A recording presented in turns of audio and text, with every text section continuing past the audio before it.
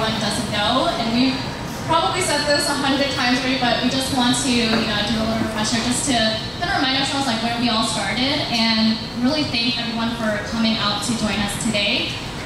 This started off as like a local event. We didn't think that there would be this many people, honestly, but I love that it's such an intimate gathering today, and really bringing together local entrepreneurs and creatives and leaders in the Asian community to come together and celebrate all of our accomplishments. So Brian and I, we started Asian Hustle Network about 2.5 years ago. So this was right before the pandemic. And we really wanted to create a community for Asian and Pacific Islander entrepreneurs, creatives, leaders, all of that. We didn't see a lot of representation in the Asian community. And we see this in many different industries, right? And so we were going to a lot of meetups, we were going to a lot of conferences, and we would always see a panel of speakers, but none of them were of Asian descent. And we wondered why, right? And when we think about the numbers, I think there's like less than 2% of Asian founders that get venture capital funding. When we think about Asian women founders, it's even like a worse percentage. And we have to think about like why don't we get the same opportunities as other people who are not of Asian descent, right? And so we created this community called Asian Hustle Network on Facebook. It started off as an online community, and in the next 2-3 days, we've garnered to over 1,000 members. So we thought, okay, maybe we have something here. And within 2 to 3 months, we had over 30,000 members. Now it's been over 2 years, and now we're at 200,000 members. So we can definitely see that there's a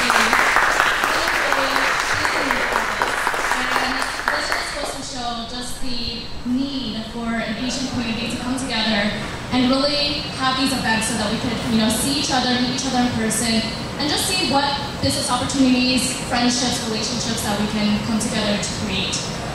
We had our conference in Las Vegas earlier this year to kick off Asian Pacific American Heritage Month, and I know that some people have gone to that conference as well. I see some familiar faces, so thank you so much for coming to that. But we wanted to create local events so that we could bring the event to you. And that's why we decided, okay, Seattle is such a diverse culture, diverse community, diverse city. And so Seattle is actually the first city that we're launching the AHN Talk Series to honor and feature Asian American and Pacific Islander creatives, entrepreneurs to share their stories. So as Brian mentioned, we have amazing speakers today, Miki and Kevin, and then we also have Big Boy Johnny, who will be sharing their stories, and really how they're shifting culture today. And then, like Brian mentioned, thank you so much to our sponsors, Flynn from Vinason, Stephen from ADP, and Donna from we'll be able to do this event without all of our amazing sponsors and speakers today. So thank you so much. Yeah, let's get the show started with Miki and Kevin.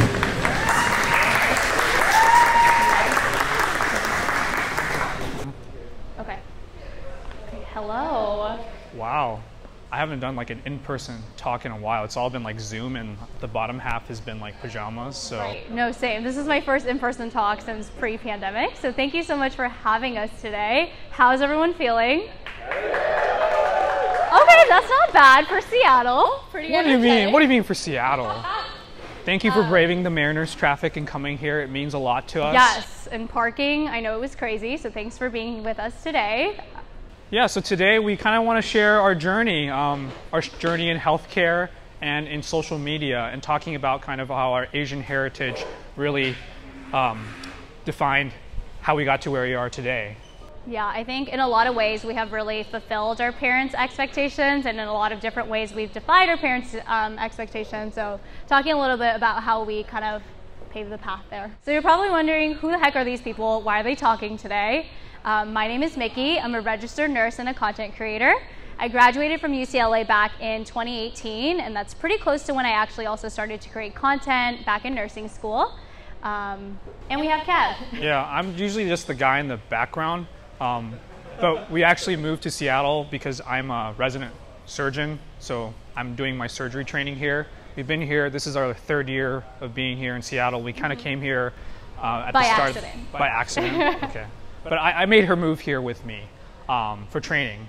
But basically I'm here doing my training, and I'll be here for the next 4 years. So woo Seattle, we're here for a long time. And yeah, I have followers too on Instagram and TikTok. Please follow me. Let's try to get somewhere near her numbers if we can. Yeah, so we do have a YouTube channel, a TikTok, and an Instagram. So we post weekly vlogs on our YouTube channel. A lot of these are day in the life videos detailing what it's like to be a healthcare worker during these fun times. And then we also post short form content, which is really our bread and butter. So we usually make about 3 to 5 short form videos a week. All right, so I took this off the website, and Maggie already talked about this, so I'm not going to talk about it. But our goal today is to kind of talk about what it means to be successful, and how does that change if you come from a person of, if you're Asian. Like most of the, yeah, we have, I guess I'm just going to say this, you know, we have parents who are, they have different expectations of us, and we have a culture that kind of expects different things from us, and we kind of want to talk about that theme today and how that differs compared to mainstream media. So Miki, what does it mean to be successful? What is the equation for success? That is a really big question, but I think Kevin and I both come from family of immigrants, so we're both first-generation immigrants, and I think for our parents, they believe in this formula of success, right? You go to school, you get good grades, you get into college, you get a degree. If you get a degree, that means that you can get a job, and if you get a job, that means that you won't starve to death, right? And so a lot of this is around this idea of stability and having, like, knowing where your next meal is going to come from, right? Yeah. And we both did that. I think we both did a good job listening to our parents to try to... Well, you did. You're on that list, but I'm not. Yeah. So. Okay. Yeah. Thanks, I guess. All right. Can we go to the next slide? Yes, next, please. All right. This next slide, Kevin insisted that we I am a big fan of so. memes. These are my favorite memes. I don't know if memes are still a thing, but maybe from like 10, 15 years ago. This is like a Great Expectation father memes. I pulled some of the best ones out here, but I think we use memes to kind of show our anger and kind of frustration when things aren't, you know, exactly what we want. And, you know, being Asian, I think we had to face a little bit more difficulties or challenges when we're kind of growing up. Next slide, please. And another meme, same meme, similar story, but you know, I'm sitting up here and you're like, why the heck is a doctor talking about this? You're literally checkmarking that first one. But I think I want to just talk about how, you know, being a doctor is, you know, there's a difference between being a doctor and being an entrepreneur, and it's not like, oh, being a doctor, you're a doctor, that's so cool. But being a doctor is actually pretty simple in terms of how you get there. You go to school, you go to more school, you take some tests. Actually, we can go to the next slide. There's a diagram, actually. So you go to undergrad, you go take some tests, you go to med school, you take more tests, and then you take more tests, then you go to more school. And it's a linear path. Like, you don't really have to, like, there's no, like, creativity or thinking that needs to happen, What right? Kevin is trying to say is that while it's very long and hard to become a doctor, there are very defined steps for what to do next. There's not really any question, right? But as an entrepreneur or trying to start your own venture, there's a lot of uncertainty and questions in what to do next. And, you know, having your parents and other people support you in those endeavors can be a little bit more challenging. Yeah. Next slide. Yeah, and then even like within going into medical school, it can be a pretty difficult task. Like this diagram shows that, you know, a lot of people were like, oh, I want to be a doctor. And then after, you know, some challenges, you decide it's not meant to be, and that's totally fine. And, you know, there's a lot of barriers for Asian people to go and become a doctor or you have to get better test results. It's just unfortunate, but, you know. Yeah, look at those numbers, you guys.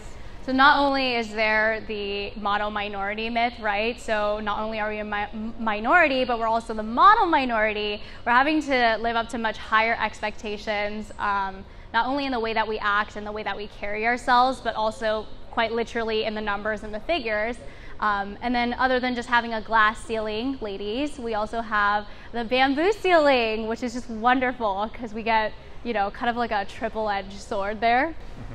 And a lot of that is not really talked about, you know, in our social media or in mainstream media. Mm-hmm. So that's kind of what a little bit of our motivation to be in social media. Yeah. Yeah.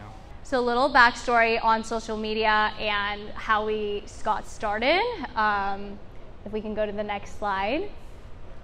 Social media, we kind of stumbled upon as an accident. So I started back when I was in nursing school, and initially my intent was to educate and to correct misinformation. There was a lot of ideas that nurses basically just wipe butts all day, and I wanted people to know a little bit more about what we actually did. And I also wanted the opportunity to educate. There are a lot of people who do not have access to healthcare or ready access to healthcare, and to make sure that that information is more readily available. What better way to do that than through social media? So I made these really cute, back when Instagram actually liked pictures, we made pictures and diagrams and really, really long captions, and that was captivating at the time. And if we can go to the next slide. I think I would describe social media for me, it's always been pretty slow and steady, right? It was never like anything crazy. This is one of my favorite graphs of all time because it's called the plateau of latent potential. I think a lot of us have this idea that your input and your output should be roughly the same. If I put in more work, then I should also receive more at the end of the day. And most of the times it's more so like an exponential curve.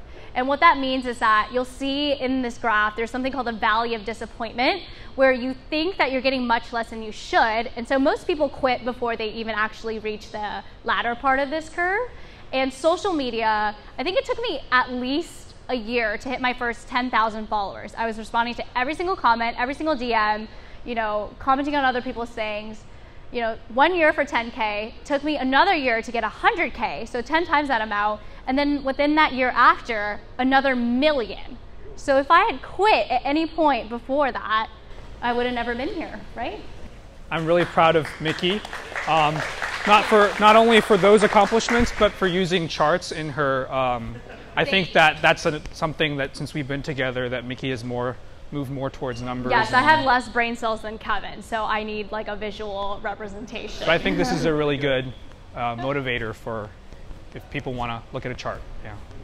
Okay. So the pandemic, like I said, we were always slow and steady. There was a lot of overnight sensations, and I feel like especially in the AAPI community, like we don't really get that. Like we put in hella work and then we pray for just a little bit to come back. But the pandemic's when it really hit like an inflection point. Yeah, so like the virus is growing exponentially, and then our audience was growing exponentially. But it was like a hard time for us and for me because I had moved here from the Bay Area to Seattle, and then I started residency. So this is like my first job. I just finished medical school, didn't really have a graduation because it was over a Zoom, so Miki handed me the little hat thing. I hooded him. And then somehow I was a doctor and nothing really changed. And then I started, writing prescriptions, seeing patients, COVID patients, every patient in the hospital. And it was kind of scary. I was working like 80 hours a week. And at that time, it was the Asian virus. We were uncertain what it was doing to us. And, my parents and everybody were like, oh my God, was this being a doctor the right thing to do? Like, this is like literally... Suddenly they were like, stay home, you shouldn't be a doctor. Yeah, there's other things you can do. And I was also making like $15 an hour if you do the math. So I was like, hey, Miki, you're making all this content. Maybe I should like document my, next like week of work before I get COVID or something, right? Like document my last 2 weeks of life or something. Yeah, but basically I was really motivated. Like people should really see what doctors are doing and what we're doing. So that's kind of how I became more involved in the social media aspect. Yeah, and on my hand, on the social media aspect of things, we had always been creating educational content, but just nobody cared to watch or, outside of the healthcare community. And when the pandemic hit, it gave healthcare workers a voice and a platform that we never had before. And so, we started to make content relevant to current events. So washing your hands, you have to disinfect your groceries before you bring them in, just live updates. And then on this next slide, you'll actually see that... More graphs. Yeah, more graphs. I love numbers. You can see that if you look at the pandemic dates, it actually correlates with when our subscribers, our followers, everything goes up exponentially. And so I guess in a way you can say we capitalized on the pandemic. All right, back to more memes, but kind of more thoughtful ways of thinking about how we're using our platform and our reach for people.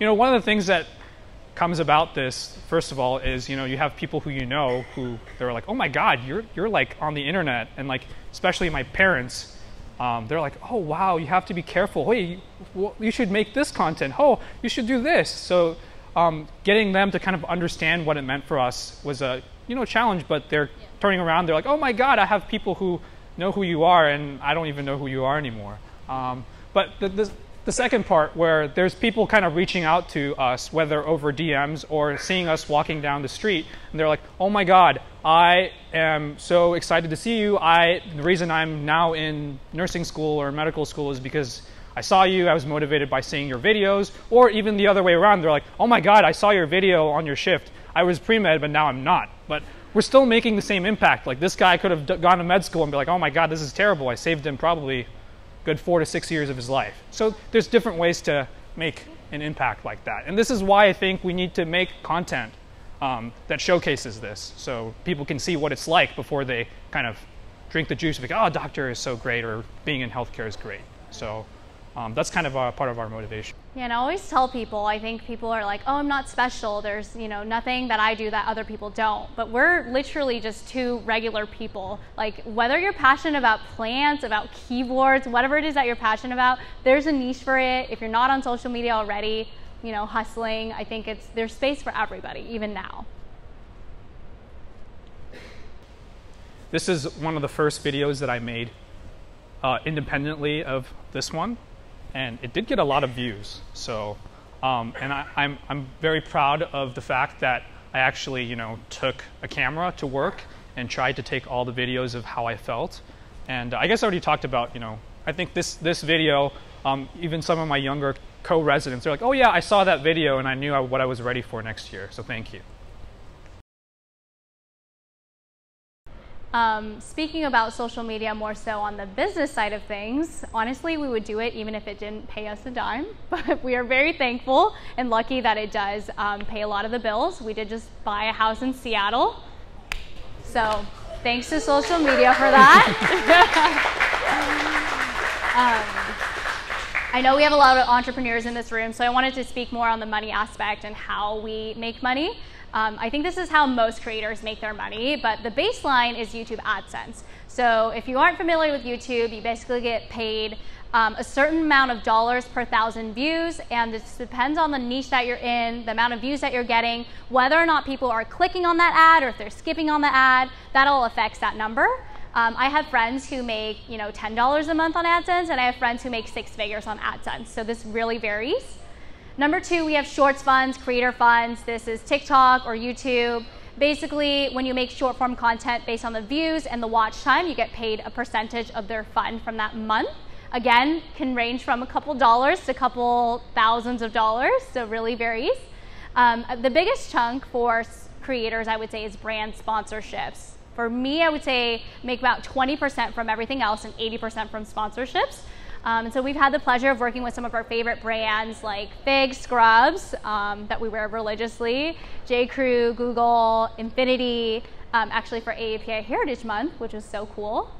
And finally, we have affiliate income. So if you ever see your favorite influencers, they're posting Amazon links, R-style links, probably because they take a little cut of that with no extra cost to you. And finally, we've had some really, really cool opportunities. Again, we're just two normal people. So to have the opportunity to launch our own snack with YouTube, we made a cheesecake bar. Cheesecake is one of our favorite, well, I guess it's my favorite food. And so we launched a cheesecake bar with a YouTube team, and we had full creative control. We got to taste test them before we launched them, and we passed them out at VidCon, which was so much fun. Also got the chance to go to the Gold House Gala and speak to Henry Golding for a solid 30 minutes. Best 30 minutes of my life, of course. Also met Michelle Yao. She was very nice. Simu Liu wasn't there, unfortunately.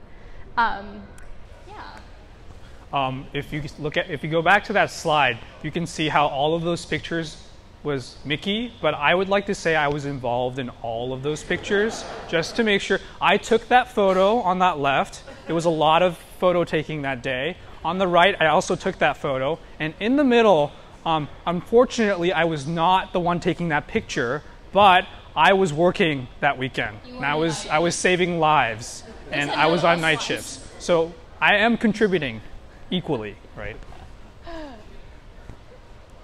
So kind of going back to the Asian equation, I know we talked about a lot of stuff, but I think the two of us, we tried to, we're getting our W2 jobs. Yeah, we have our W2 jobs.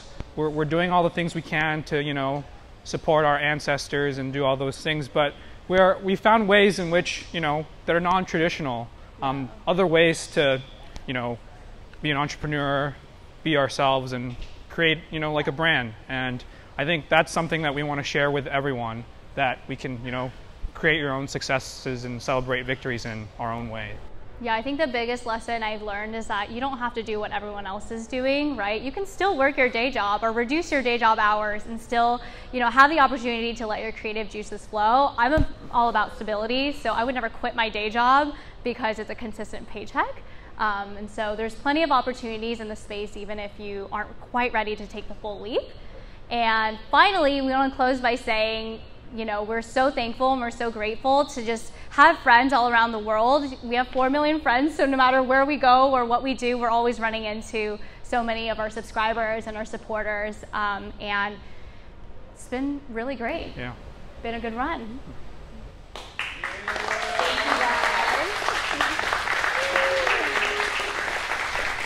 Thank you, thank you. Hey, how's everybody feeling tonight? Give another round of applause for Kevin and Miki, you guys.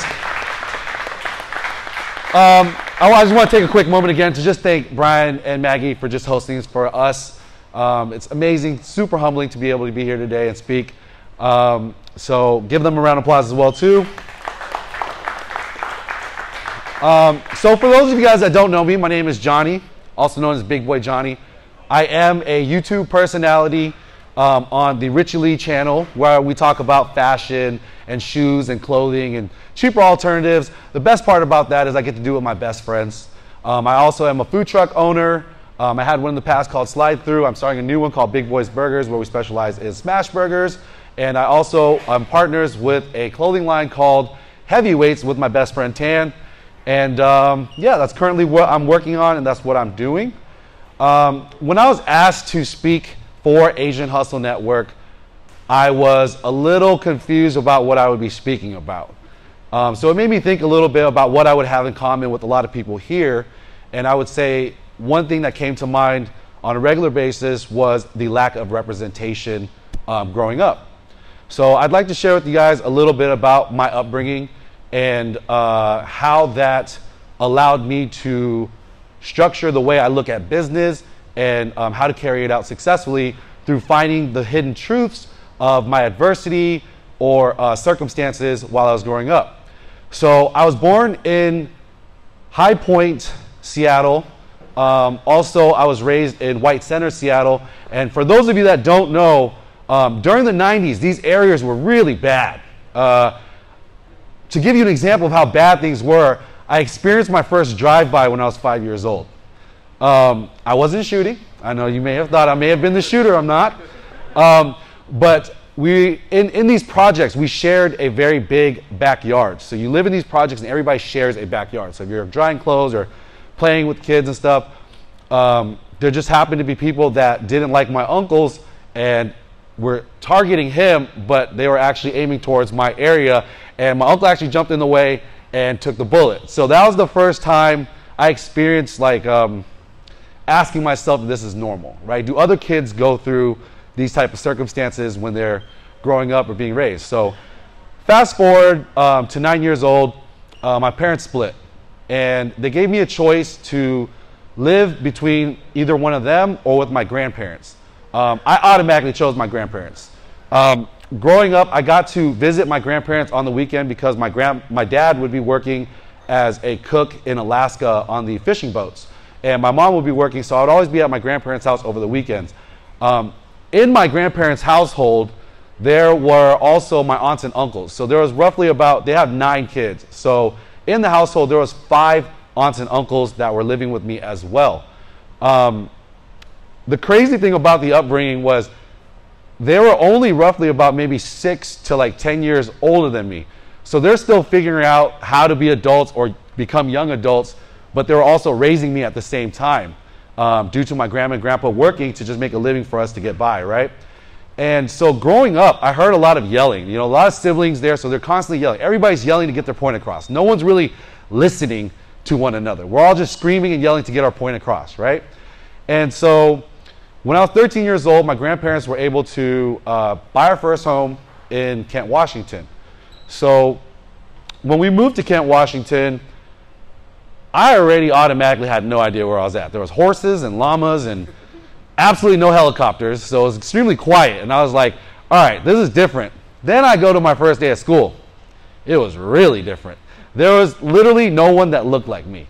I would have to say there was a lot of white people, and I'm not used to this, right?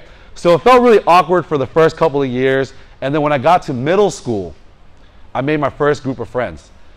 A lot of these kids are in the same situation where they come from different areas of poverty, and their parents made enough money to relocate to an area like Kent where they could afford their first home. I felt a sense of belonging. I felt a sense of these guys are familiar with my lifestyle. These guys understand the hardship of poverty, growing up with less, and also just we're alike. We look like one another. We dress like one another. We talk like one another. And I finally got this sense of belonging to a brotherhood. So growing up, we would see a lot of like gangs and drug dealers, and these are the things that I identified more so with or was drawn to because there wasn't anybody that looked like me on TV. So what I naturally gravitated towards was what I saw in front of me. So fast forward to being 13 years old, excuse me, we used to have a newspaper out in Aurora because that's where our last house was before we moved to Kent. 13 years old, Aurora, I'm with my cousin Danny, 12 years old. 2:30, 3 o'clock in the morning, we would deliver newspapers. And we had to drive up there from Kent, so it's about an hour drive. My uncle-in-law that decided to dip out on us that day was actually addicted to crack. So at 12 years old and 13 years old, we were left at 4 o'clock in the morning at who knows where, especially on Aurora, right? And we were laughing about it. We were like, there he goes again. This was my norm. I didn't know any better, right? I was like, all right, so I guess it's time to actually call someone to pick us up, I guess, you know? So someone came and picked us up. Within that same year was the first time I actually saw a bullet wound. My uncle came home from the club, and he had a bullet wound. And I was making fun of him for it. And we were just joking, because this is like the norm of what life was like. And it really, when they asked me to speak, and I thought about the lack of representation, it really made me think about how different my upbringing was. It made me think about the circumstances that I went through and how it shaped me into the person I am today. A lot of things that I'm sharing with you guys right now, I used to be extremely embarrassed to talk about. Because this is not something you want to glorify. This is not something that you want to share with people if you're trying to empower people, right? And I said, how do I spin on that? So I started taking a look at my life. And I started taking a look at who I am today. And I realized that there's so many hidden truths in those circumstances that are growing up. So for example, yelling, screaming, right? Why is it that I can't get my point across effectively to my friends? Because they're not listening to me when I'm yelling. As louder as you get, they're not listening to you, right? So through new relationships and new friendships, I was able to learn a new way to communicate. And now that I'm a business owner, I understand that it's all about the effectiveness in how you communicate. So although that was the way that I knew how to communicate growing up, it's not going to get me to the next level if I want to get my point across effectively. So that was the hidden truth behind understanding that there's proper ways to do things, but you just have to find them. The gang life. So I mentioned to you guys that I was very curious in that side. I wanted to be a gangster when I was young because it was cool. I was like, this is cool. And then when I found out what you had to do, I was like, I don't want to shoot anybody. I don't want to rob anybody. Is that how I have to be down? Wait, you have to beat me up to be your friend? That doesn't make sense. Huh? I'm trying not to get beat up. So when I made my first group of friends, it made me realize that the hidden truth behind that is just, these are young, scared boys that are just looking for a sense of belonging. They're looking for a sense of camaraderie, brotherhood, something that they can be a part of that is bigger than themselves, right? And that is what taught me how to formulate a team, how to build a team, how to be vulnerable enough to understand what your weaknesses are and be proud enough to tell your friends, like, hey, dude, like, this is what you're strong at. I'm not good at that. I want you to take that lead, right? Because when you can totally communicate and you can totally just let go of all your insecurities and doubts with these group of people, you're more likely to succeed. You're more likely to talk about uncomfortable conversations. You're more likely to talk about things that's going to help you guys grow. And throughout this period of time when I'm actually thinking about these things in my life, I just feel extremely blessed. Never imagined that I would be a personality to where I would be recognized in the street, you know, for what I do. And it's extremely humbling now that I am able to be a representation for something that I didn't have growing up to the younger generation. So I guess the easiest way that I could put this, and just to wrap it up for you guys, is that find the hidden truths in all of your circumstances. Find the hidden truths in your adversity. And be free with the radical expression of self-expression of yourself. And that is how you're going to get to the fullest, reach the fullest potential that you have within yourselves. So that's what I got for you guys today. Thank you.